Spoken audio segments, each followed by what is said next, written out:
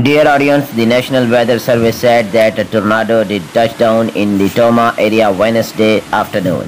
It was one of several reports of tornadoes that happened late in the afternoon as a band of strong storms moved through southeastern Minnesota and western Wisconsin. Dear audience, the tornado that affected the Tomah area developed east of the city around 4 p.m. Early damage reports includes multiple semis tipped over by the high winds. Dear audience, other reports include trees down that blocked the intersections of the country.